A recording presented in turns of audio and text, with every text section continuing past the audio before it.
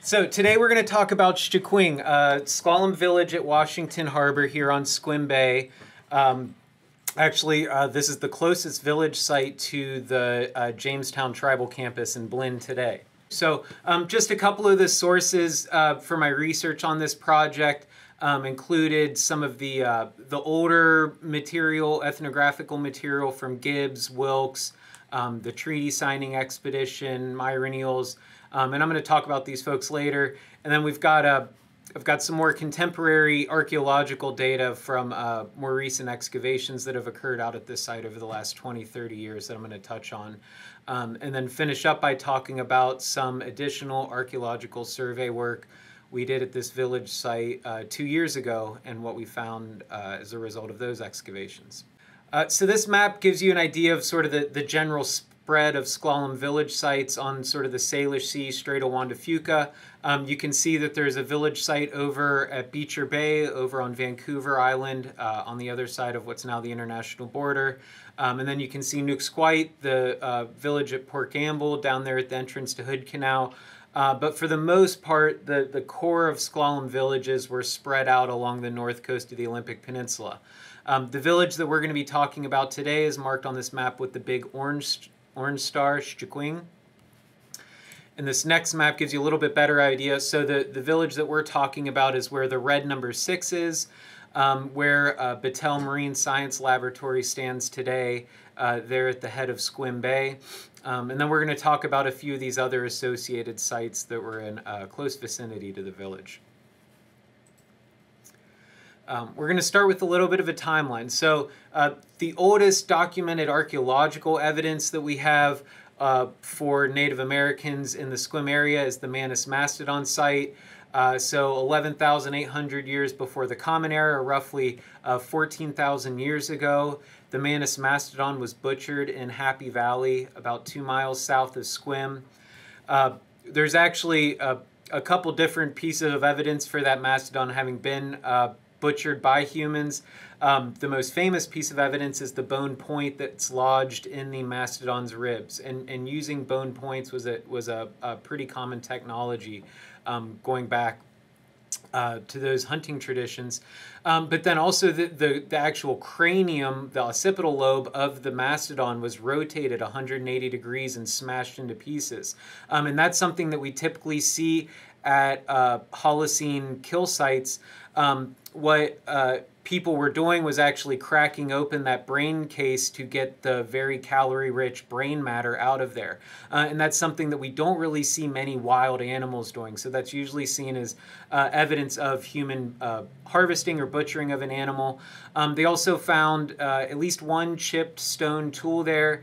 And then sequentially in more recent deposits on top of the Manus Mastodon were bison antiquus and caribou kills, hunting kills. So we had a hunting camp there on the edge of that pond that was occupied for at least a couple thousand years, from 14,000 years ago through at least through the Mazama eruption. Mount Mazama, or Crater Lake in Oregon, erupted roughly 6,500 to 7,000 years ago and left a layer of ash throughout the Pacific Northwest that we can use to date archaeological sites. And the Manus site was used before and after that eruption. Coming up to a bit more recently, the Squim bypass site has an Olcott opponent, which I'll talk about towards the end of this presentation, that's somewhere between 3,000 to 8,000 years old. This site is characterized by stone tools, so we can't get radiocarbon dates from the stone tools. We have to infer dates of that site based on radiocarbon dates at other archaeological sites where there are similar stone tools, which is why you get such a wide range of date. But we do know that people were actively living, hunting, and camping on the Squim Prairie for at least the last 7,000 to 8,000 years. The most intensive utilization of the Squim Prairie started roughly about 3,000 years ago, and the most recent radiocarbon date that they got during the Squim bypass excavations was about 170 years ago, which basically perfectly coincides with the arrival of non-natives and the settlement of Squim Prairie and development of the Squim Prairie for agricultural uses. So those hunting traditions stop at that point. The earliest radiocarbon date from archaeological site 45CA227, and that's the site trinomial designation for the Sx၀čkvíyəŋ village site. So once it quit being a village site, it was then recorded as an archaeological site by archaeologists. In archaeology, sites are given a trinomial to record the site, so that's what 45CA227 is. It's the 227th archaeological site recorded in S'Klallam County. The earliest radiocarbon date from that site was roughly about 650 years before present. And so what we think is, that was probably one of the earliest occupations of this site, and that sequentially over time, as people were living and camping and cooking along this beach, they built up the shell midden, which I'll talk about later, became this large berm, and the village was built on top of that. We also know from radiocarbon dating that there was a period of occupation at Pitship Point just south of Sx၀čkvíyəŋ, so where the John Wayne Marina is today. That was another large former village site that was occupied just prior to the Sx၀čkvíyəŋ village site. And so there's probably some relation between these two village sites, and there's a good chance that people shifted from the Pitship Point village site, which we know from geotechnical work was subjected to local subsidence events there in that corner of Squim Bay, and moved the village site to where Sx၀čkvíyəŋ was. In 1790, Manuel Quimper was a Spanish explorer. He sailed into Dungeness and Discovery Bays. He actually buried across somewhere in the area of Gray's Marsh and claimed this area for Spain. 2 years later, George Vancouver also sailed into Dungeness and Discovery Bays. And at that point, Vancouver notes very strong evidence of widespread epidemics. He found human remains scattered in abandoned village sites. And he also noted that the S'Klallam inhabitants of Dungeness and Discovery Bays were totally indifferent to the European ships, and Vancouver's guys were actually hopping in their little rowboats and trying to paddle around Squim Bay and shoot the waterfowl, the ducks, which were just flying. And they noted that, the whole time that they were rowing around Squim Bay and shooting at ducks, the inhabitants of Squim Bay seemed to view us with the utmost indifference and unconcern.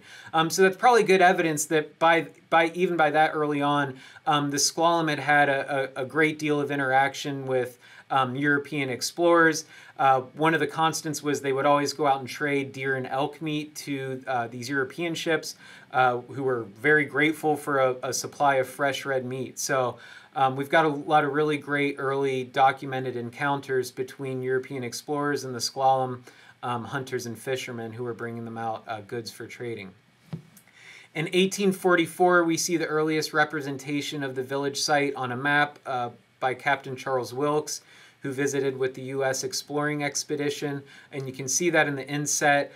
Basically, what he mapped was the longer, what was actually an extended superstructure of 10 longhouses. He mapped as one big longhouse with sort of two small shacks on each side of it. And those are probably representing the slave village that was adjacent to the larger S'Klallam village. So in 1851 was when the first non-natives arrived around the Dungeness prairies. They're just south of Kleinspit and Dungeness Bay, and began forming a Euro-American agricultural farming settlement.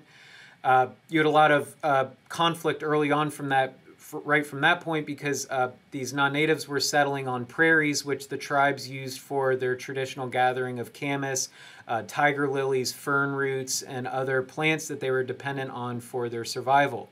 By this point, by the 1840s, 1850s, these villages where the women would manage their camas patches also had large potato patches. Potatoes were introduced up the coast by Spanish explorers. Once the Coast Salish tribes had access to potatoes, they immediately started planting those and harvesting them on their prairies, because you use a very similar agricultural technique to grow potatoes that you do to camas. And it's a very low maintenance, relatively low maintenance form of agriculture.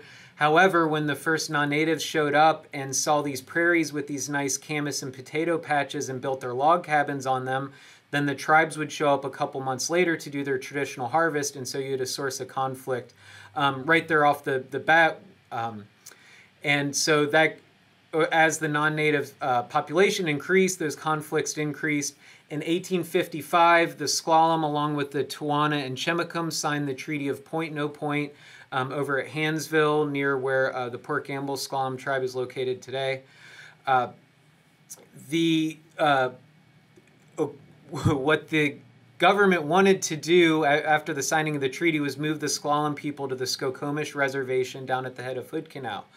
The S'Klallam people never went. A few individuals went down for a few days, got down there, saw that what the proposed Sx၀čkvíyəŋ reservation was a giant swamp. There was literally no livable area, and it would have been impossible for the S'Klallam people to continue hunting and fishing in their traditional, usual and accustomed territories from the head of Hood Canal. You can't reach your fishing banks and your clam gathering areas. So the S'Klallam never left. The S'Klallam never went to Sx၀čkvíyəŋ. In 1870, the final potlatch was held at Sx၀čkvíyəŋ, and we have a really great record of this account by Edward Curtis.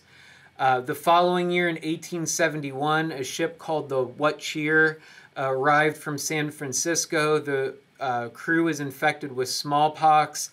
As the ship drifted down into the Strait of Juan de Fuca, they were discarding both infected bodies, cadavers, and clothing items overboard.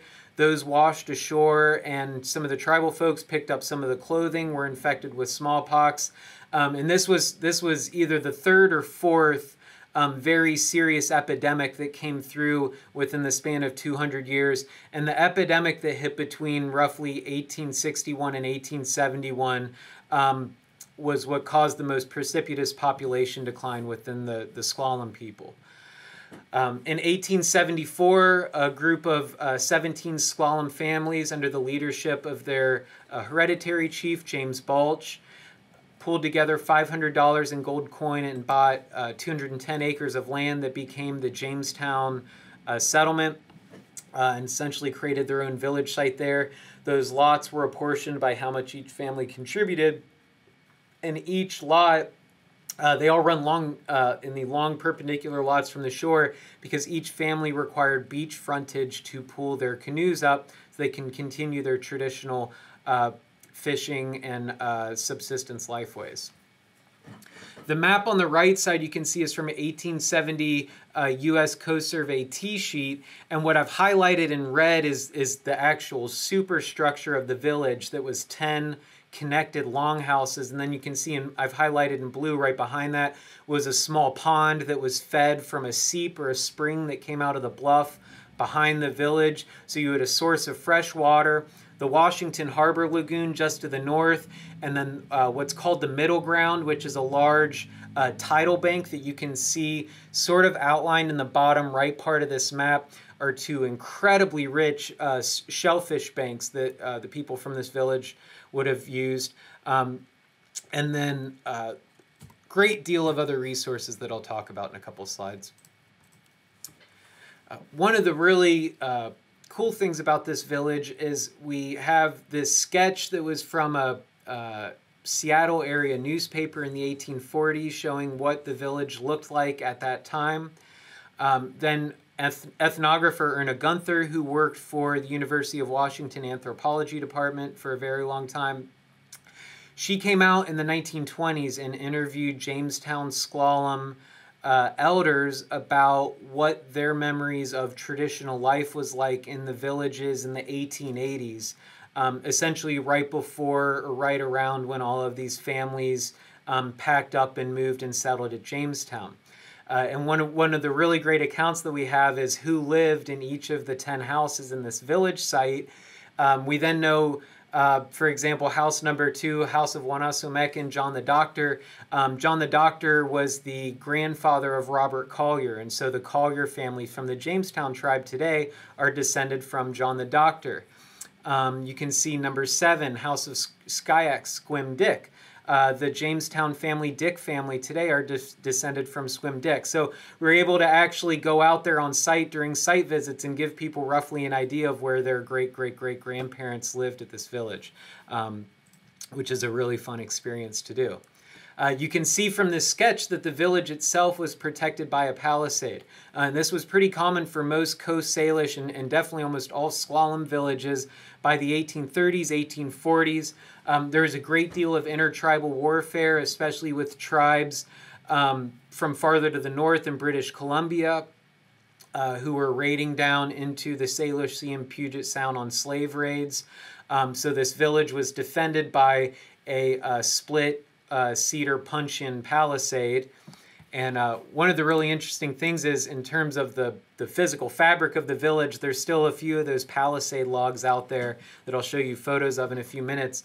That's sort of the last physical fabric of the village that's out there, but it's pretty cool. You can see from this map on the left side of the screen, 1940 S'Klallam County tax assessor map. Hans Buggy purchased the property in 1899, there was already a small clam cannery on the site. He began to develop that clam cannery. He built small apartment workers housing for S'Klallam men working at the clam cannery. And then you can see the village itself. Quite a few of the families from the village actually moved out to the end of Travis Spit. You can see highlighted out there in Kiapah Point. And some of those structures were there through the 1850s, 1860s, and we have some photographs of what those structures looked like. By 1907 is when the site, the former village site, was first recorded as an archaeological site. So you can see there roughly from the passing on of the last chief, Sx၀čkvíyəŋ, in 1855, Hans Buggy purchasing the property in 1899, and then by 1907, essentially the physical fabric of the village is gone, and it's recorded as an archaeological site. These images are from the S'Klallam County Historical Society, and on the bottom left, the photo on the bottom left, you can actually see some of those structures in that village that was out there on the end of the spit. I believe that photo is taken sometime in the 1920s or 30s.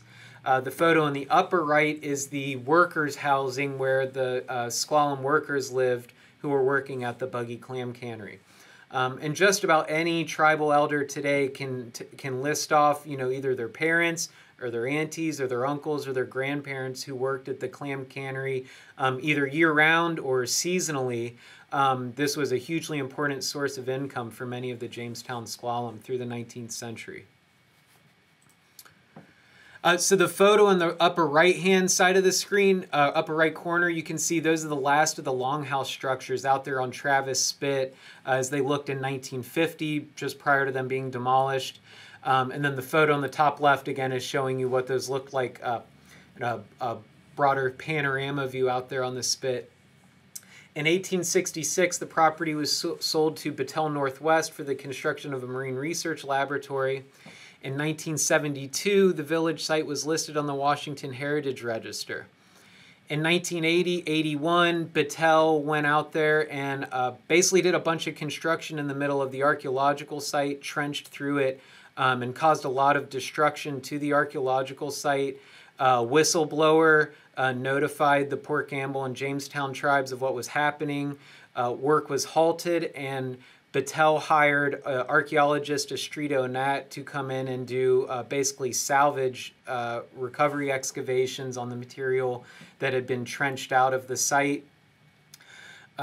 In 1981, her screening produced over 6,500 artifacts, which the Jamestown tribe now curates.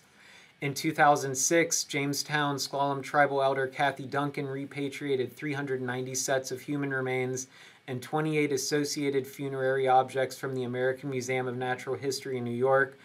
Many of those human remains came from Sx၀čkvíyəŋ and the cemetery associated with this village site.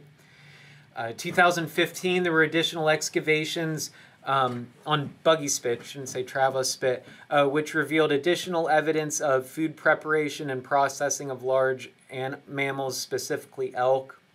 In 2017, there were emergency repairs of the water line that was put in 1980, which was the cause of the initial archaeological salvage recovery. The image that you see in the bottom right-hand corner of your screen, you see that very dark, black, organic-looking soil. That's intact shell midden. So when I use the term shell midden, midden is a term applied to sort of any pile of refuse or rubbish. You know, a pack rat has a midden where it packs things away.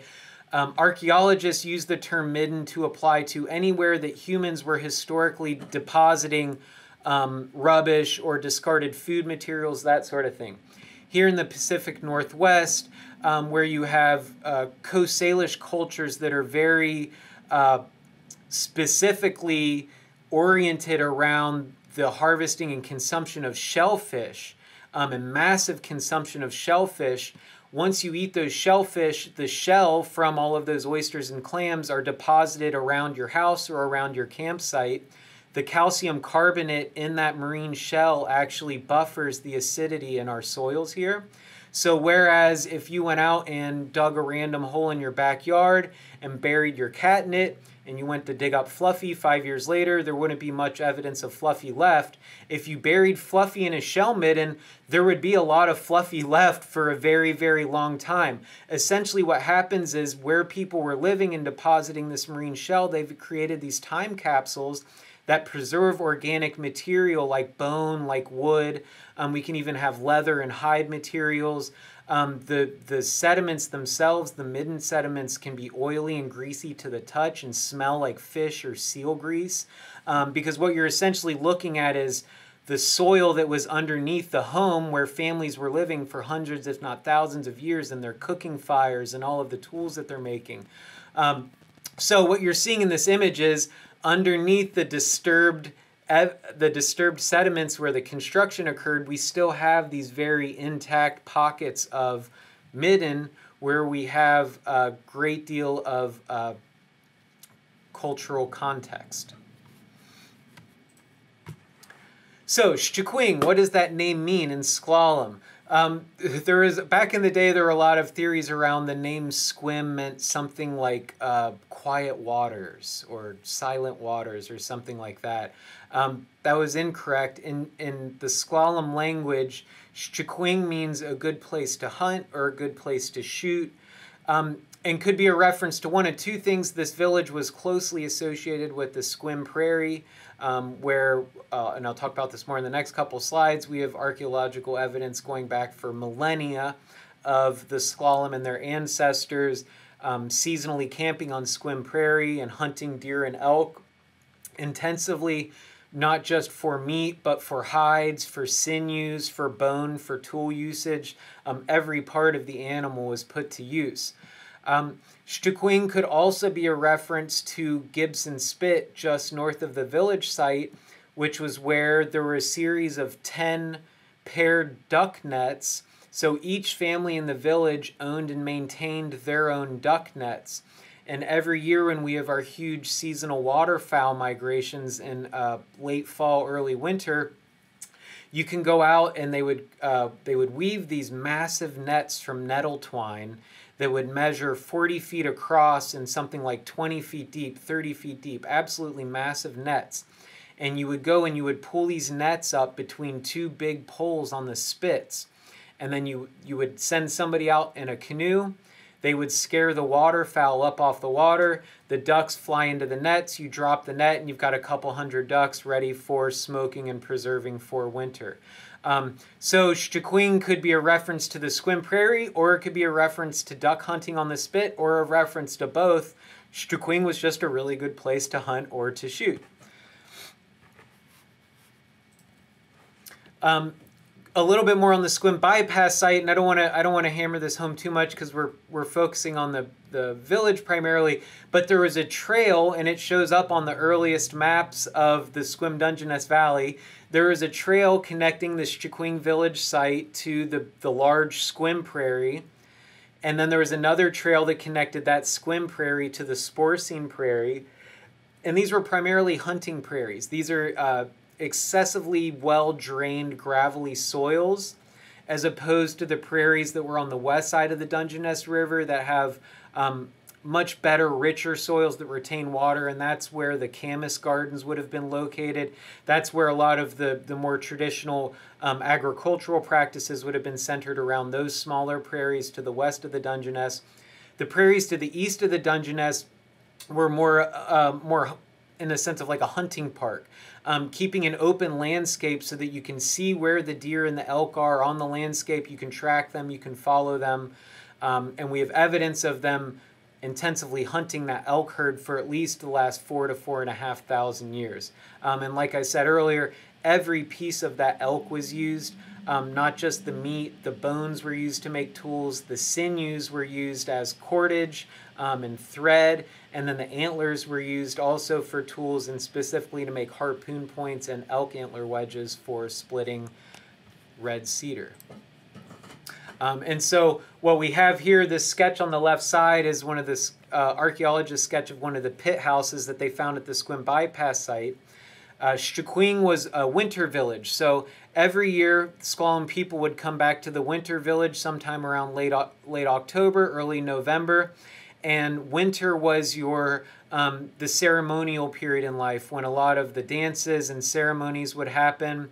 Then come this time of year, March, April, May, as things start to warm up, different families would pack up on their canoes and head out to their different fishing sites at the mouths of different streams, out to their different clam gathering banks, and then certain families who would traditionally hunt every year would pack up and head inland to, for example, this site on the Sx၀Prairie where they had these dugout pit houses that were occupied for 3,000 years, probably by the same family and their descendants coming back every single year. Not only living in these houses, but within these homes, the different little things that you can see circled are different tool-making areas. So there was one area where they specifically made these small quartz microblades. They were used for cutting those elk sinews. There was one area where they made ground slate points for knives. There was another area where they were obviously harvesting the sinews because there was a pile of metatarsals and metacarpals, which are elk and deer foot bones or toe bones, which is what you cut those sinews off of. There was a whole nice pile of those foot bones there in one area next to the fire pit. That's where somebody sat and cut sinew after sinew off to use for later tool use. So just really, really fascinating archaeological site here. So this map is showing you those dotted lines are, it's interesting on the GLO maps, they recorded them as roads in the 1850s. There weren't roads in Sx၀in the 1850s. Those were Indian trails connecting the village sites to the prairie sites. And then what you see on these maps, the dark orange is sort of the prairie proper. The light orange are those first the first farms you can see around the periphery of the prairie. Again, out in the middle of the Sx၀Prairie before the irrigation ditches were put in the 1890s, was too well drained and was essentially dead brown for half of the year, so it didn't have much agricultural use for farmers, as opposed to the area around the periphery of the prairies, where you have a little bit of shade. You get things to grow a little bit better, especially in the areas near wetlands. So the 1981 excavations, you can see the photo on the top right side of your screen. You can see the trench that they opened up through the archaeological site. And the map on the far left side of your screen shows that trench. What they found was, so ideally when you're conducting an archaeological excavation, you are doing a very controlled excavation from the top, working down through layer through layer through layer. And that way you document every single thing you find, how deep it is, what its context is to other objects. And then that way, if you say, get to a certain depth and find a nice fire pit with a nice tool next to it, you can get a radiocarbon date from that fire pit and say, oh, well, somebody made this tool probably around the same date as that fire pit. Unfortunately, once you use an excavator to pull all of that archaeological material out of the ground in a trench and dump it into a giant pile, you lose a lot of that archaeological context because that stuff has been pulled out of the ground. So essentially what they did was they used screens to screen through all of these giant back dirt piles. That's what's labeled as BD with the red arrows on that map.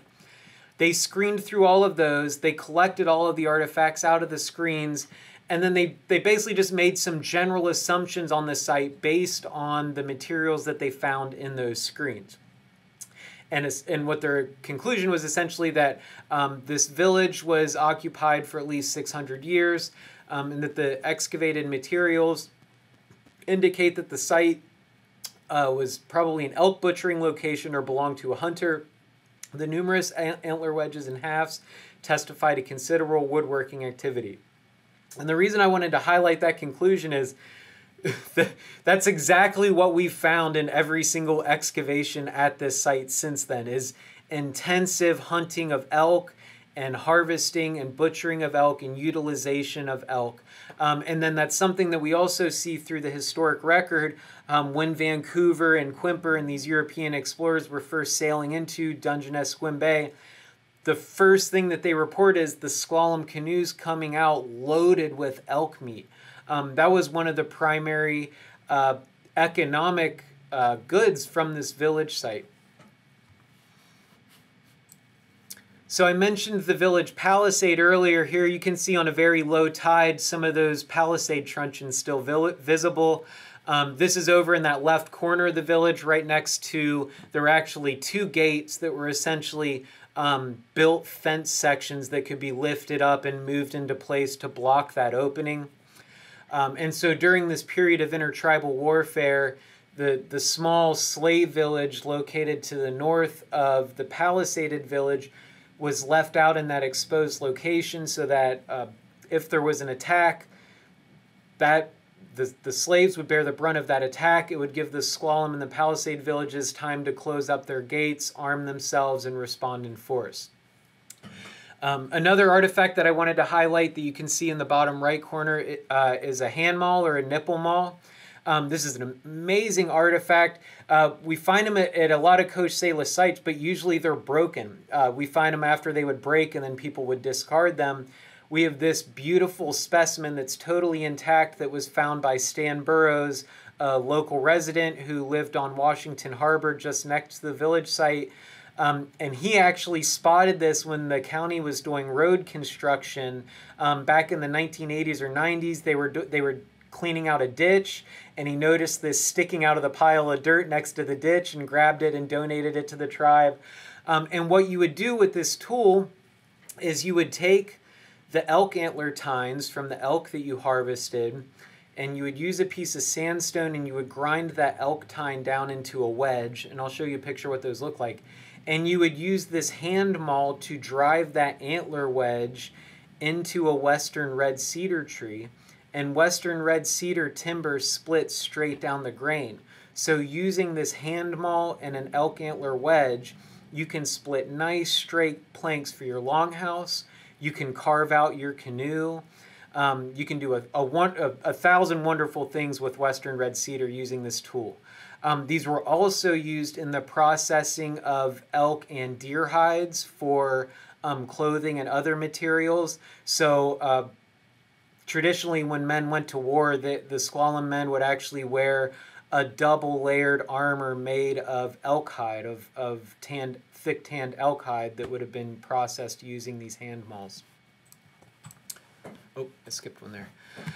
So going back to that map, the green triangles that I've placed on this map are just highlighting some of the important resource harvesting locations for the S'Klallam of Sx၀Čkvěyəŋ. Down here at our tribal campus near the green number 5 at the south end of Squim Bay, this is an area that the tribal ancestors told Erna Gunther they would, the chief of the Washington Harbor Village, Zalskanum, owned the rights to the fish trap on Jimmy Come Lately Creek, which is right next to the tribe's Seven Cedars Casino here in Blinn.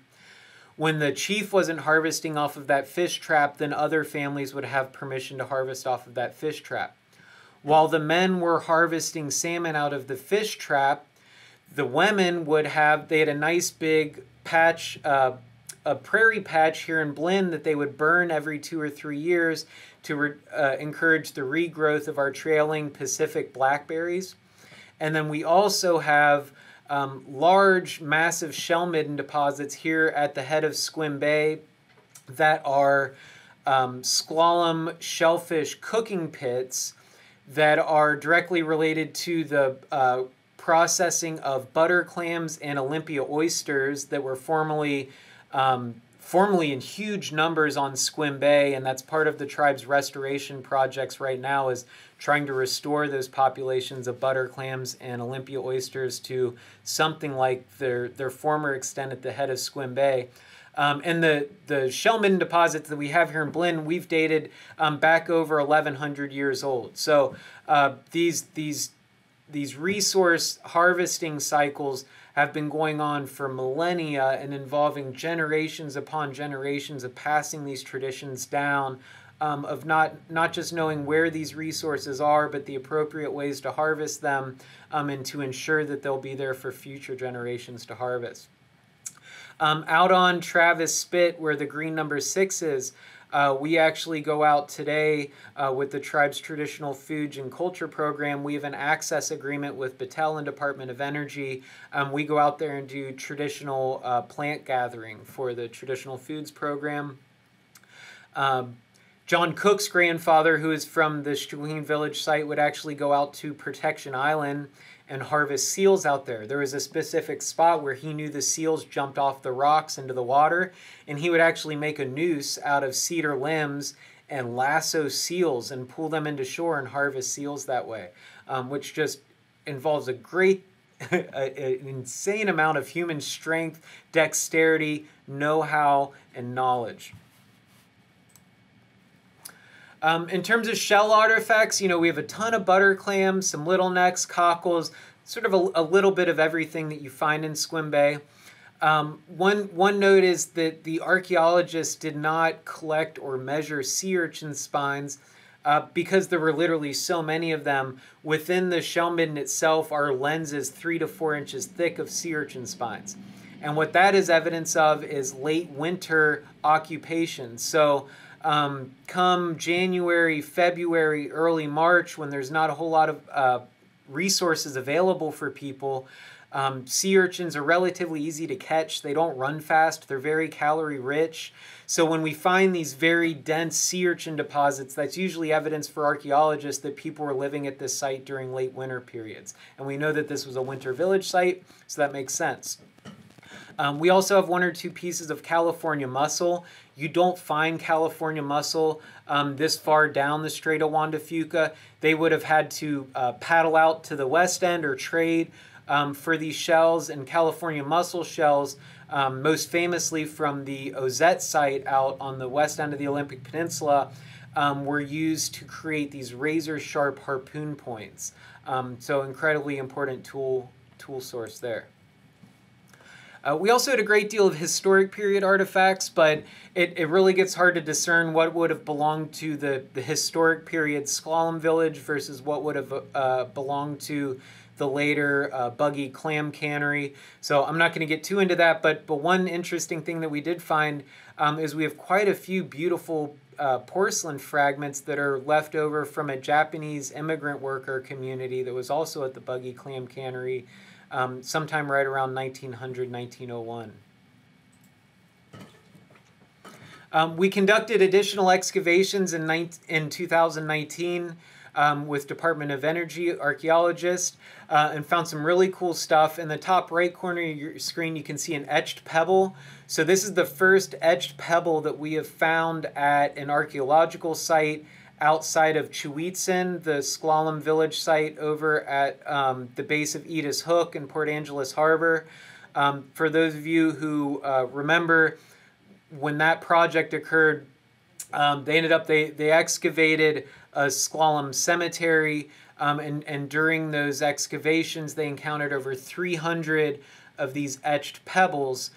Etched pebbles are a cultural tradition that you find archaeologically. You can actually trace it up the west coast from Sx၀čkvíyəŋ all the way up through to the Alaskan archipelago.